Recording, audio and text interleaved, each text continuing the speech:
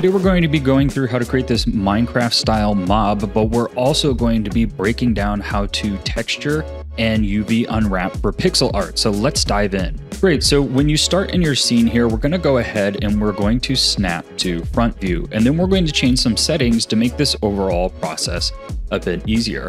First of all, what I want you to do is whatever render engine you are in, I want you to come over here to film, and down here under pixel filter, I want you just to drop this as low as possible. And this is just gonna kind of help by reducing anti-aliasing and giving you more of that kind of pixelated look. Next, what I want you to do is come up here to the snapping. We're going to snap to increment. We're going to do absolute grid snap, and then we're going to set it to affect the move and the scale. Now, when you switch to front view, we're going to be utilizing this grid. And what I want you to do is just kind of pretend each one of these grid pieces is a pixel. Visual effects play a large role in creative products, but they're time-consuming, render-intensive, and difficult to control. Dynamic Visual Effects Pack aims to solve all that. With over 25 visual effects assets, you can drag and drop into your scene with easy-to-use exposed controls, annotated graphs to help you learn and customize further, and the best part is nearly everything renders super fast in either Eevee or cycles. Let's dive in and take a look at how some of these can help save you time. And you'll notice here that when we tab into edit mode and move around, we will snap to those. Now, depending how far you're zoomed in, it may change exactly what increments it are snapping to. So the other thing you can do is that when you're moving this object around, you can hold shift and that will do kind of micro snaps. So you just want to get it closely aligned because at the end, I'm going to show you to check to automatically snap everything to the pixel. So now that we have our project set up, let's go ahead and dive in here and start creating this little Minecraft mob. Now, as is customary in Blender, you need to go ahead, delete the default cube and add a new cube. And then we're going to tab into edit view here. And I'm going to be switching to wireframe mode so that I can kind of see what I'm doing here a bit better. And I want to go ahead and kind of squish this down. So let's squish this down to maybe be about 8 pixels tall. So 4 pixels there above and 4 pixels there on the bottom. I'm going to go ahead and shrink this in a bit so it's not quite as wide. I'm going to do about maybe 14 pixels wide. So let's see, 1, 2, 3, 4, 5, 6, 7. And just go ahead, snap it over to there. Perfect. And let's do that on the opposing side as well. Great. So now we're kind of getting a little crab body. And we'll go ahead and we'll shrink this Y in a bit later. So let's go ahead here and start adding some features to our crab. So we're going to hold Control R here. We're going to click in the middle there. And what that's going to do is go ahead and give us a line right down the middle. And then we can go ahead and grab these verts right here with the voxel. We're going to hit I. We're going to hold Control. And then we're going to bring this out. And as you see here, it's not snapping when we're using this inset feature. And that's okay. We're just going to match it as close as we can. As I said, later we have a fix to kind of go about that. Perfect. Great. Now let's go ahead and add some little shapes for the eye. So we'll go ahead here and we're going to add a cube. And you'll see that's very large. Let's go ahead, shrink this down to something like 2 pixels. And we're going to go ahead and move that over here about 2 pixels away from the center. I'm going to go ahead, plug that on top of our character and just make that 1 bit higher, just for a little bit of character appeal. Now what we're going to do is go ahead and work on the arms. So again, we will go ahead, add another cube with Shift A there, scale that down to about 2 pixels. And you'll notice that when they do these types of pixelated characters and mobs, a lot of times they try and use the same thickness for various features just to kind of create some uniformity. So let's go ahead here. Let's make this about 5 pixels long. So 1, 2, 3, 4, 5. Perfect. Now we're going to go ahead, grab this. I'm going to hit duplicate there, move that over. With that still selected, I'm going to hit R and then 90. What that's going to do is rotate that arm. And we're going to do a little bit of overlap on this one. So about 1 pixel overlap. So we'll go ahead, bring that there and move that just right around there. Perfect. So now we kind of have a little arm. So let's go ahead and create those claws. We'll add another cube here. And you'll notice I'm using all cube shapes, as that's kind of the style when working on these types of mobs. I actually want this one to be 3 pixels wide. So let's go ahead here and we'll go ahead, grab this side, bring that in, and let's maybe make this about 5 pixels tall. So let's bring that up 1 pixel on the Z-axis. Now I'm going to go ahead, grab this crab claw here. We're going to check it from this side. I'd like it to be about 1 pixel wider on each of the arms, so about 4 long. Great. Let's come back here into front view. Bring this down here and bring this over to the left, so we're getting kind of that 1 pixel overlap. Now let's hit Shift D, duplicate that, and move that over on the X, and have this one be right on the outside of the arm, just like that. With that, you can kind of see we're starting to get a little shape of our crab. Perfect. Now what we're going to do is go ahead here and we're going to grab this right here, and we're going to hit Shift D, bring this down to the center of our body here. Let's go ahead and bring this up 1 pixel, and then bring these up so they're kind of dead center with the body there. And then we'll just bring that 1 pixel inside the body. Perfect. Now let's go ahead here and we'll grab this object here by holding L over the object. Then I'll select the object. We'll hit Shift D. And we're going to rotate this 90 degrees by hitting R and then 90. We'll go ahead here. We'll do a single pixel overlap right there. Now let's go ahead and make this just a tiny bit shorter. So just 1 pixel shorter. You can kind of see how we're starting to get a shape of our mob here. Let's go ahead, switch here into the side view. We're going to go ahead and duplicate this leg a few times. So let's grab these leg shapes here.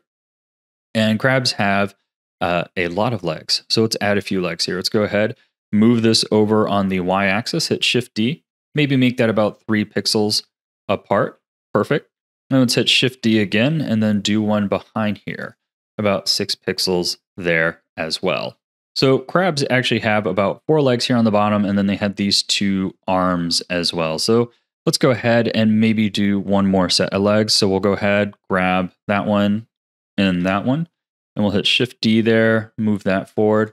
And let's kind of squish these legs together a bit closer. So I'm going to go ahead, grab these, move these 1 to 2 pixels apart. Of course, feel free to adjust this to kind of play with it and get it to a style that you like. Great. So now we kind of have a bunch of legs there.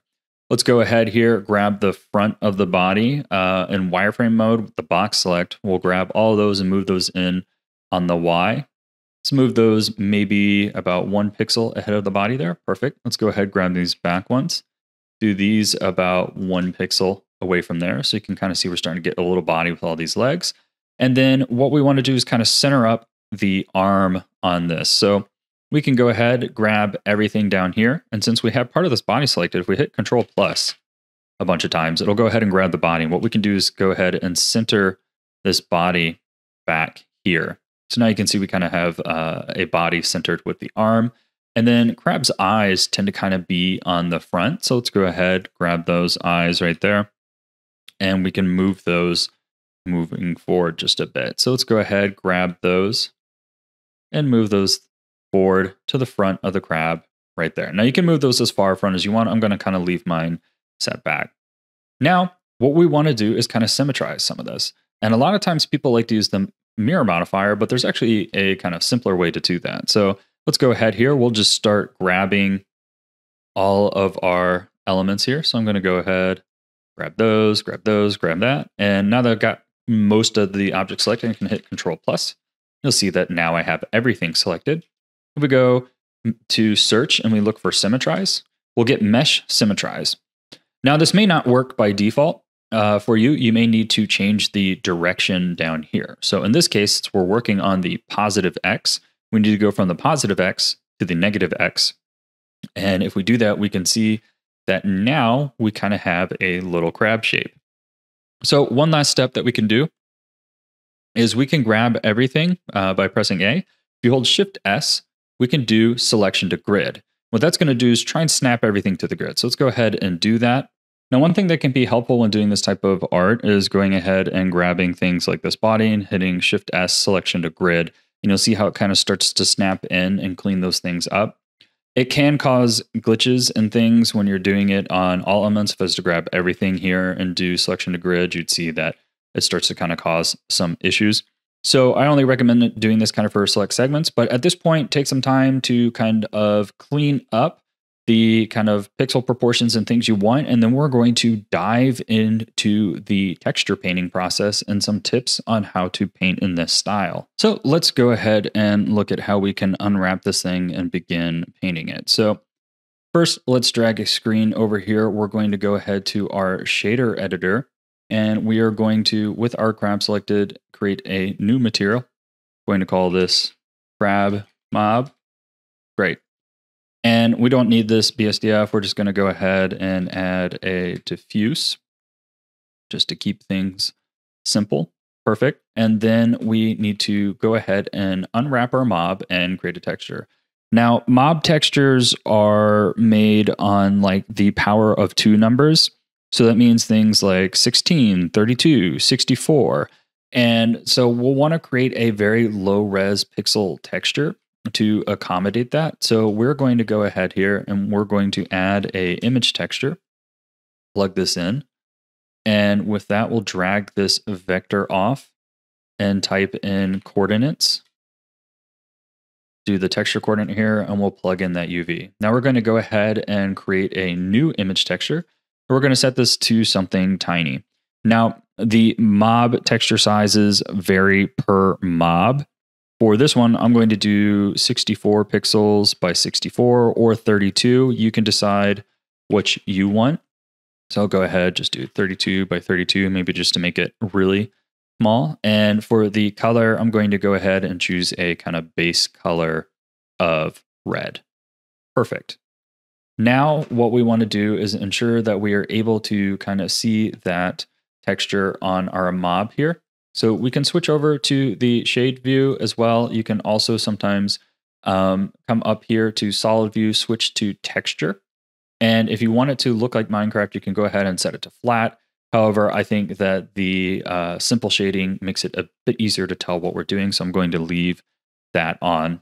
Now what we can do is come over here to the UV editor and we need to UV unwrap our crab. You can see that since we did everything with a square, it comes with the default cube unwrapping UVs, and we need to go ahead and change that. Now, there are a lot of tools, sites, and kind of like advanced tips on getting like absolutely pixel perfect UV unwraps for this type of artwork. However, I found that a lot of that stuff is extremely time consuming, and you can do this simple method to get it by a little bit quicker. So first, let's switch here over to texture paint mode. I'll show you what we're going to do. Make sure you have your tool panel open. I'm going to go ahead, shrink this so that we can paint. And under the material there, you want to make sure that you have the crab selected. And here under the image, you want to make sure that you have the correct image selected and that it's 32 by 32 pixels for this to work. And then now what we're going to do is in edit mode, we are going to press U, do smart UV project. Now, since we've done all cubes, it should go ahead and give us a pretty like square setup for all of our faces there, as you can see. I'm going to go ahead and close that panel so you can see a bit better. So what I'm going to do is grab all of this, and what we can do is come up here to UV and snap selected to pixels. Now, all of these are very close. So if you want to go ahead, you can add island margins, but I'd recommend maybe just snapping them close like this and just be careful with how you paint. So now that we have all of our faces here in a square thing and we've gone ahead and snapped a pixel, all of these have been snapped to a pixel edge. So we should be able to go through here and begin painting onto our character and get a pixelated look. And you'll see there that we start to get a blur. So that can be fixed under the shader editor settings. So if we come back here under our shader editor window and we come in here, you'll see that crab is set to linear. So we can come down here and set this to closest. Now you can actually go ahead under your preferences here and turn off MIP mapping as well if you like. However, I don't like doing this as I like MIP mapping for my other projects. But if you're primarily working in pixel art, you can do that. And you'll see now that we're starting to get a more pixelated look in the viewport. I'm going to go ahead and undo that texture paint. And we're going to play with some of our brush settings here. So you see here that when we're painting, it's giving us this kind of like blurry look, which may be what you want, but that's not exactly what I want to do. So we're going to change a couple things. So first of all, what we can do is come down here, and it's important to note that playing with the radius here, if you go to set to 1 pixel, that's going to set your brush size to 1 pixel in the viewport. And you can see as I'm dragging all around, it's not painting everywhere. So unfortunately, you kind of just have to do a best guess with Blender on what your pixel size is here in the viewport. So just ensure that you kind of have a size that you're happy with. That's not the best way to work, I know, but it's just kind of how it works within Blender. We're going to come down here to the stroke. And part of the reason we are getting that fall off is because under these stroke settings here with the fall off, we have this nice gradual fade. And we want this right here. So click this little right here preset. And what that's going to do is ensure that we have a immediate fall off. So now we can just go through and begin painting that way. So perfect. Now, the other thing we want to go ahead and do is play with the stroke settings here. So one last setting that we can do to help us on this texture painting is actually over here in the 2D window. So when painting in the style, I recommend kind of switching back and forth between the 2D and 3D. And if you come over here in the 2D window, make sure that you are in image editor mode and that you are in paint mode. Grab the paintbrush here, and the paintbrush size will change per one. As you see, one is based on the viewport, one's based on your image texture over here. So you may need to go ahead and change this back and forth. But one thing you can do over here is under the in panel, you can twirl down the advanced section and turn off anti-aliasing. So you may notice that when you're painting here in the viewport that occasionally it'll start to bleed over on edges. And if you're having issue getting a kind of tight paint, what you can do is go ahead and paint it over here, and without that anti-aliasing, that won't be an issue. Great. So one last thing we're going to do before we begin kind of painting our character is we're going to go back into the shader editor menu. Another trick we can do to kind of help simplify this texturing process is if we come over here to the shader tab, we can go ahead and introduce some noise to our color. So if you're familiar with kind of how Minecraft paints their mobs, it's oftentimes kind of solid blocks of colors with a lot of noise mixed in. So let's go ahead here and look at how we can do that. We're going to go ahead and add a white noise texture, and we're just going to shift view so that we can only see this. We're going to drag this vector off and plug a Veroni texture into here, and we're going to do Veroni texture color, and we're going to let that color kind of drive the value there. We're going to go ahead, turn a randomness down here, which is going to turn this into more of a blocky texture. And then we're going to go ahead and play with the scale here until we get something close to what we have. Perfect. So you can see how that's kind of lining up with the edges. This won't be a perfect effect per se, but it will kind of help add a bit to it. Now what we can do is go ahead, move this out here, plug this BSDF here. And what we're going to do is mix these two colors. So if I go ahead and mix this color, look for a mix, and we'll go ahead and just plug this into a color there. We'll plug a color into A and B. We'll go ahead, plug this into B on the bottom, set the factor to 1. We're going to go ahead, plug the result in here. And right now it's set the color mode. We're going to go ahead and do the multiply mode. And there you can see we're starting to get kind of some mixes there. You can play with the mixing mode if you want, but we can go ahead and turn this down to something like 0.35. And you can see how we're starting to kind of get that mix of color. So now when we go through and paint our own colors, we're going to get just a bit of visual variety there as well. And you can go ahead and play with the texture coordinates here as well. So I'm going to go ahead, plug the UV back into here. And you could play with this one up here if you want as well and try and get those pixels a bit more square. But for now, I'm just going to leave that and we're going to move into texture painting.